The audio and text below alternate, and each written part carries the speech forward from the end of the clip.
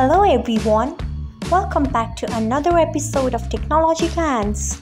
Today in this video, I am going to guide you through how you can enable SW Decoder for local files on MX Player. So let's get started. Firstly, open MX Player app in your device. Then tap on your profile icon if you haven't. Next, tap on Settings.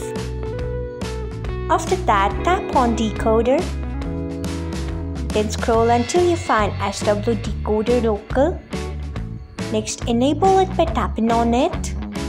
So this is how you can enable SW Decoder for local files on MX Player. Thanks for watching. If you found this guide helpful, we would love it if you hit the thumbs up button below.